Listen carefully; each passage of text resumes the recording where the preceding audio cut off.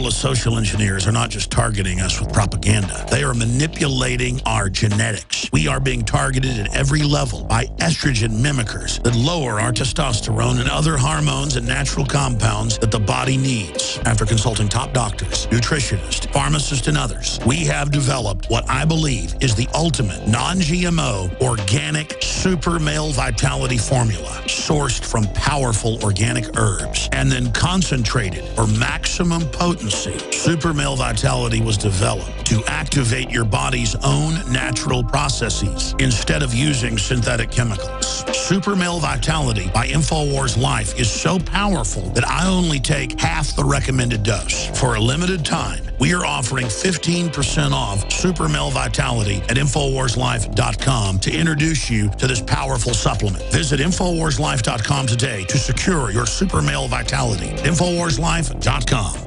In the last 50 years, iodine has been phased out of our staple foods and replaced with the halogen bromine, a practice now banned in nations around the world. Guess what else is in the halogen family? Fluoride. Ladies and gentlemen, Alex Jones here. In 1924, the federal government did the right thing and encouraged salt producers to add iodine. It's the good halogen on the periodic table, and the results are on record. Reports documented a 15-point IQ increase in areas that had previously been deficient in iodine. Bottom line, iodine is important. Unbound, clean, in a glycerin base. Nascent iodine was the answer for myself and my family. You will find Survival Shield Nascent Iodine exclusively at InfoWarsLife.com. InfoWars Life Survival Shield Nascent Iodine isn't just for emergencies. I take it every day. That's InfoWarsLife.com or call toll-free 888-253-3139. Introducing Pro One. All of your filtration in one system, portable, on the go. No more do you have 2 or 3 filters to just reduce sodium fluoride. You have a system that cuts out the sodium fluoride and up to 95% of hydrofluorosilicic acid. Advanced manufacturing technology combines silver-impregnated white ceramic with new Aquamedics advanced media for removal of fluoride and other heavy metals, all in one filter element. It is the only one that does it, and out of the gate, we have it discounted at 10% off with promo code WATER. This is the only system that in one unit helps reduce or remove pesticides, herbicides, chloramines, ammonia, and chlorine, hydrofluorosilicic acid, the most common form of fluoride not covered by other fluoride filter brands, and sodium hexafluorosilicate. Get your Pro Pure with the new Pro One filters today at InfoWarsStore.com or by calling 888-253-3139. Coast to coast, direct from Austin.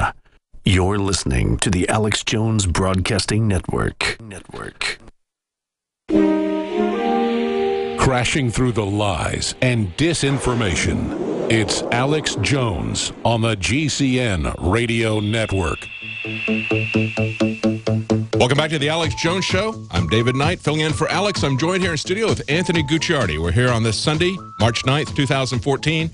And as Alex was just talking about it, they're losing the war on gun control. They're losing the war on trying to start foreign wars, a war of surveillance against U.S. citizens. We've got a lot of information coming up about South by Southwest. Julian Assange had some interesting quotes about the nature of privacy and power and how you transfer one, you transfer the other. But we wanted to go first to this clip from the Detroit Police Chief, James Craig. Listen to what he has to say about citizens who are armed. Now, Carmen, it's not often you hear the police chief of a major city encouraging residents to arm themselves. But in this case, that's what the police chief is doing. He is saying essentially that if thieves and robbers are going to come in and rape and pillage or worse, they need to be aware that the homeowners are going to be ready. A lot of good Detroiters are fed up.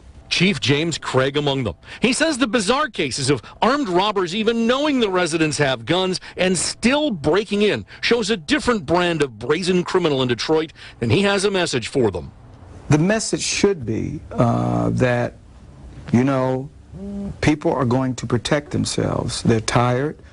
They've been dealing with this epidemic of violence.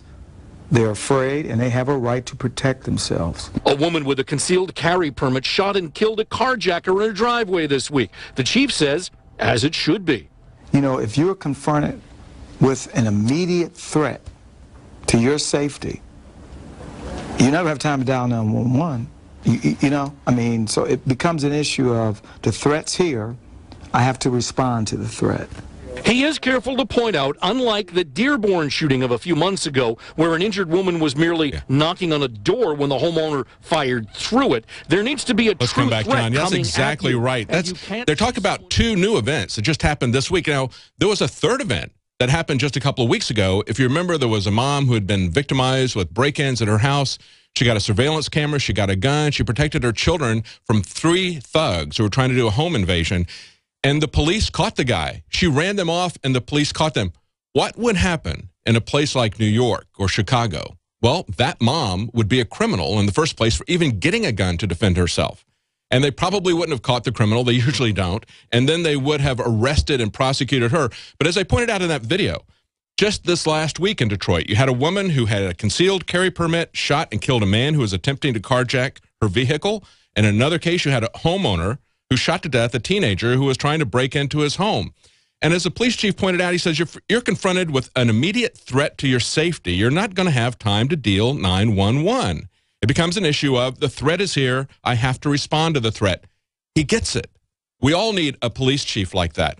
Fortunately, we're starting to win this war. We're starting to see several law enforcement officers like police chiefs starting to say that. We've got a police chief here in California. We got another article who is, this police chief is Police Chief Dan Bressler.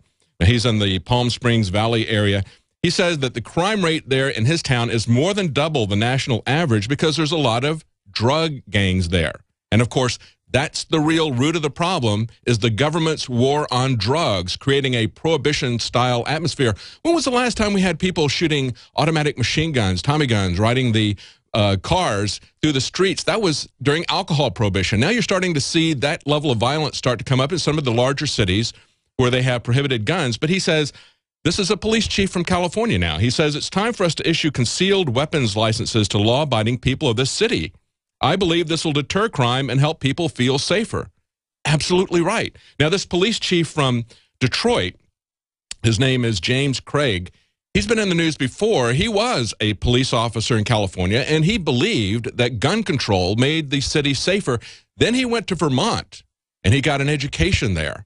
And then when he became police chief in Detroit, he brought that with him. He understood that guns in the hands of lawful, peace-abiding people makes the city safer. It makes his job easier, and he can focus on catching the criminals instead of just cleaning up the mess when people are attacked and killed. What do you think about that, Anthony? Well, I think there's this grand delusion that so many people are against guns, against legal firearms, and that there's so many, you know, with Moms Against Guns and all of that, there's so many activists, or if you call them activists, who really are against the legal ownership of firearms. But that is a complete and utter lie.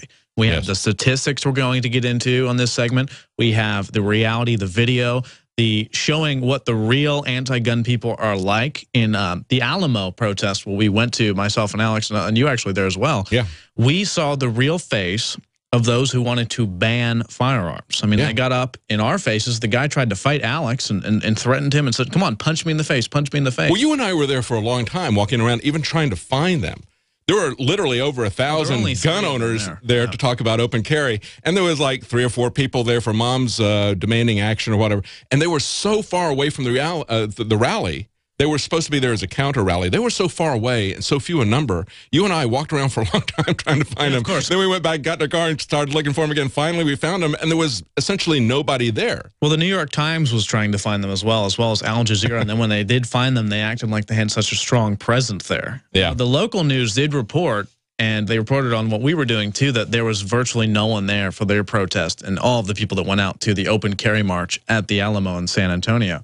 But I do want to get into, in the next segment, specifically, we can touch on a little bit here, what I call the Hollywood con syndrome, and how at a societal root level, this is literally the explanation, I believe, for what we're seeing with all this insanity, with the South by Southwest scenario promoting gun control, with Facebook coming out and saying that any page that promotes guns in any capacity, posts pictures of guns, even if it's a gun store whose livelihood relies on the posting of weapons, legal firearms for citizens of this country. That's how they want being shut down. That's how they want to win the debate in social media. They didn't talk about that. how the way they intend on winning the media is by completely shutting down and censoring the other side. Also by demonizing it and scaring people about guns and gun owners. But just take them off of Facebook. That kind of helps if you don't have anybody who's pro-gun allowed to say anything or show anything on Facebook. It kind of helps your social media campaign, doesn't it? They've accepted their defeat. They've accepted that, according to Gallup, only 4% of Americans think gun control is an important problem. And we'll get into how they actually care about the economy.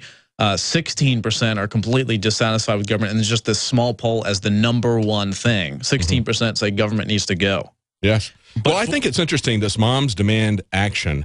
It's really Moms Demand confiscation. They initially started out as the Million Mom March. And because of lack of participation and nobody showing up, because they don't speak for moms. You know who speaks for moms? Sometimes it's the moms who are having their car carjacked, the moms who are defending their kids from a home invasion. What speaks for them is a loaded shotgun and you know, taking care of themselves. But they can't win this debate, and you've got papers like The Guardian, where they show the picture at the very top of the article. They've got everybody crowded together with signs. It looks like they've got a large crowd there, but when you go to the bottom of the article, you see this picture that we put up on InfoWars, where you see that they don't even have 3 rows of people. Oh yeah. They've got just a few people, and that's 3 gun control groups. So between 3 gun control groups, they can't even fill up 3 rows of seats. No, because it's all fake. It's all the Hollywood calm syndrome, where it's all bloated and they act like it's real based on fear and emotion. But the reality is that no one supports it logically at a statistical level.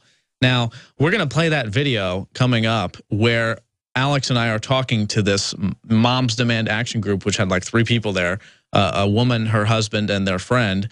And they were saying, no, we don't want to ban guns. We don't want to ban guns. We just want to have active gun control to stop crime. But if you look, we actually have one of their pamphlets. The first thing, it says require background checks for all gun and ammunition purchases. Number 2, it says ban assault weapons and ammunition magazines that hold more than 10 rounds. Ban assault weapons. Yes. So they were saying, well, we don't want to ban guns. And we're saying, well, you want to ban assault weapons. And you notice that they're going after ammunition as well. Oh, of course. And that's been a big part of this. One of the quotes that they had in this Guardian article was, one of these gun controllers said, you know, the problem in the United States is that there's more guns in the U.S. than there are people. Does he have a problem with the fact that the Department of Homeland Security is buying 10 bullets for every person in the United States? I have a problem with that. I have a problem with them getting anti-personnel bullets like hollow points and that quantity to be used here domestically. I have a big problem with that. I don't have a problem with the fact that there's more guns in the United States than there are people. That's not a problem. All the real threats are completely ignored. The government is allowed to have everything. We're not allowed to have anything. And all of this rhetoric and insanity, giving them a scene to ban assault weapons, ban everything, it's all based on propaganda and lies with no actual background. We'll be right back. Stay tuned.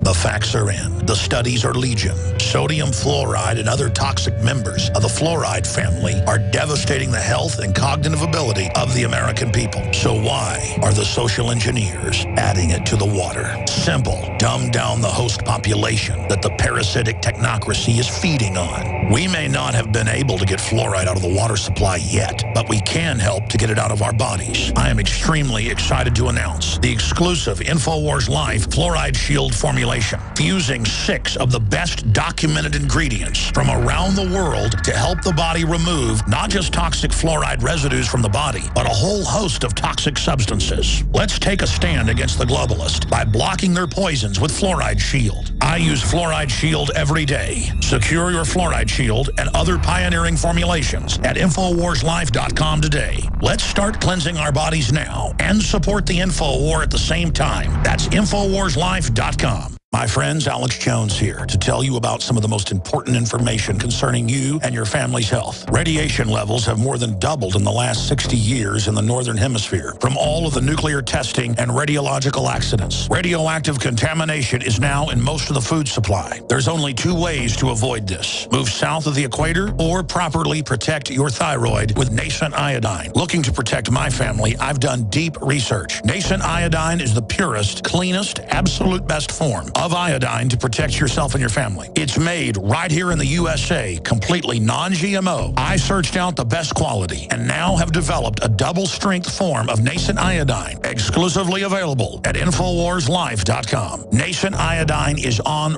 record as one of the only safe ways to detox from fluoride poisoning. Survival Shield Nascent Iodine. Secure your super high-quality nascent iodine today at InfoWarsLife.com. That's InfoWarsLife.com.